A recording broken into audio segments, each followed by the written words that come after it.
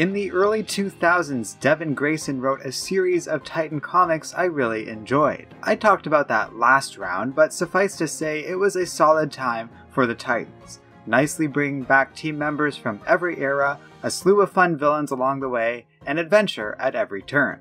Near the end of her run, she shared writing duties with Jay Faerber, who took over the series and is the focus of today. Let's see if his era can make the grade. So for this round, we are covering 20 issues written by Faerber, followed by 9 issues written by Tom Peyer that close out the series. We'll be talking about both since I don't really find much of a difference in terms of the quality of the books. They share some artists and merit the same grade. To put it less kindly, I just do not enjoy this era and don't want to talk about these comics any more than I have to.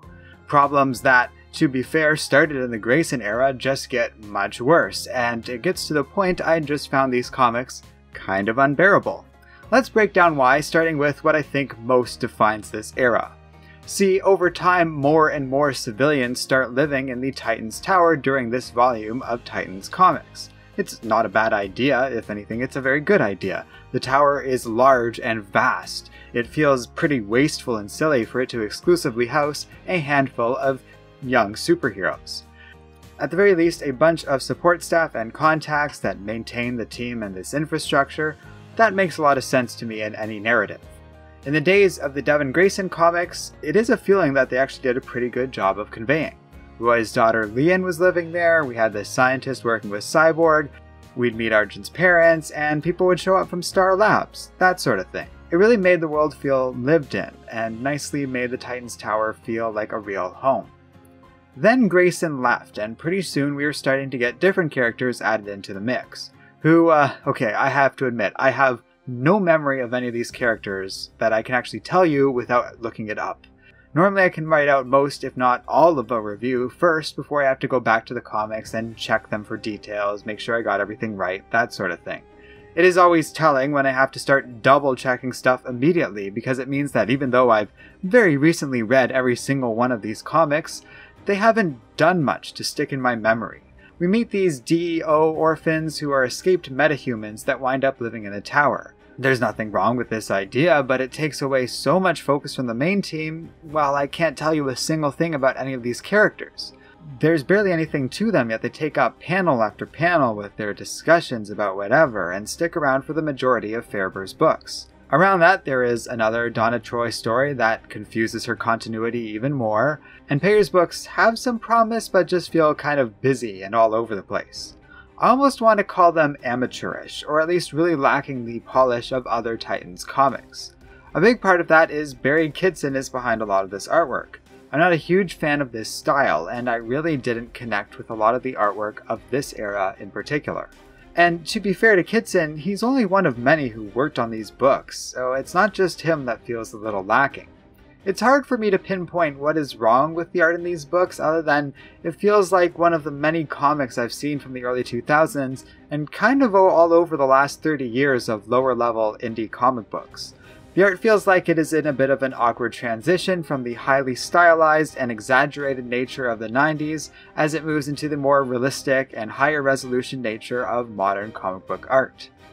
Because of that, a lot of these images fall right into that uncanny valley for me. I don't love the look at all, and it really leaves me uninterested in these stories. Now, obviously that's super subjective, it's my own personal reaction to it, but there it is.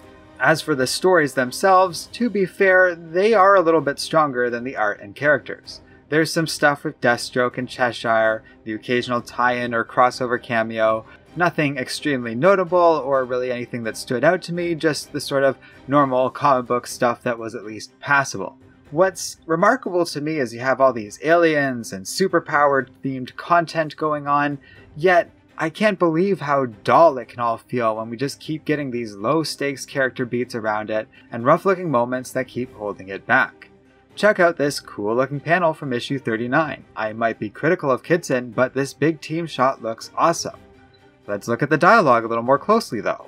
I just want to give you fair warning. We've had one hell of a week, so if you don't surrender, we'd quite enjoy beating you up. We have this rare moment of artwork really looking good in these comics, and the dialogue kind of ruins it for me. Your mileage might vary for tolerating this line. This is going to be very subjective, like I said with the art, but I personally found this very wordy and a little juvenile.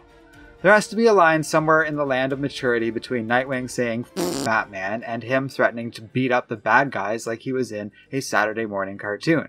This series is called The Titans. It is kind of implied, and often in the past would try, to tackle more mature content. But here, under these two writers, it really feels like this series is taking a huge step back in its ambitions.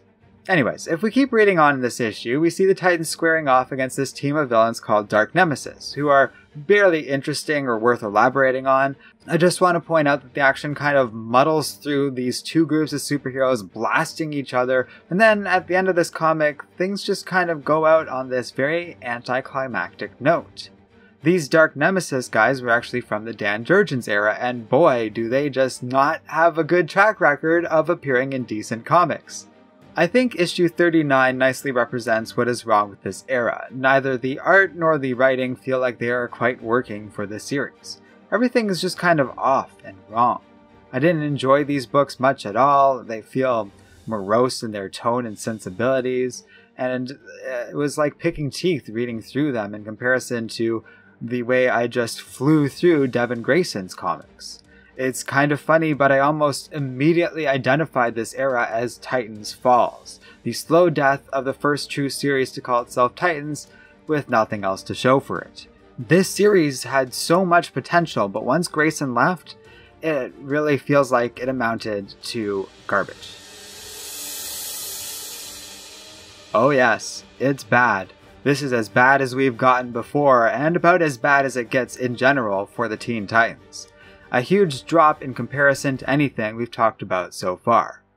But that's what's going to happen if you don't have good stories, and I don't enjoy the art. A comic just doesn't have value if it can't work on either level. This era is one of the worst and most disappointing.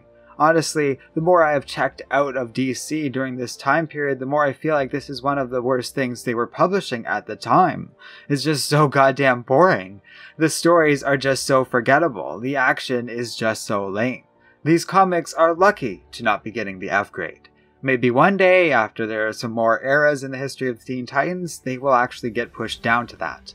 But for now, there is at least enough small moments in random issues here and there where an interesting idea might present itself or a character I really like gets to have a cool moment, that this is going with D-. But make no mistake, this is a low point for the franchise. These books sucked and new energy was desperately called for. It shouldn't surprise anyone to learn that Titans were cancelled on issue 50 based on everything I've just said, and it's not actually a terrible record considering Dan Jurgens only lasted about half that long. But the series hardly feels like it stuck the landing either.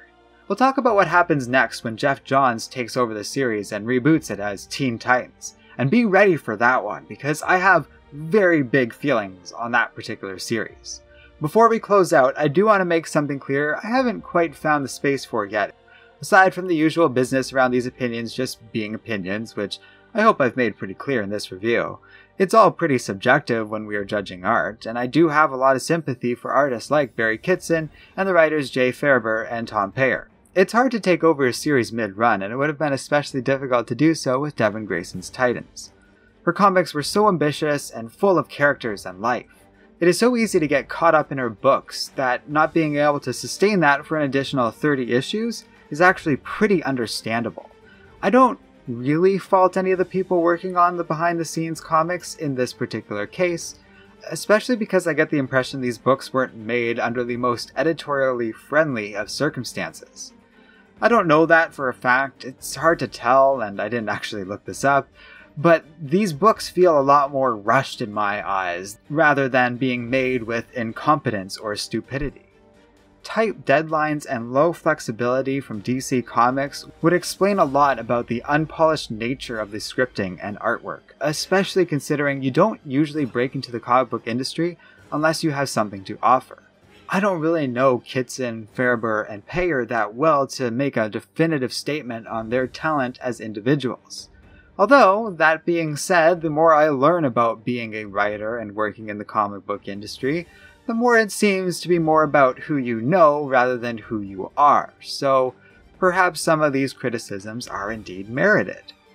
And on those sobering thoughts, I think I'll leave you all. Next time, it's Geoff Johns, like I was saying, and I'm just so excited for that one. Stay tuned for that, and thanks for watching.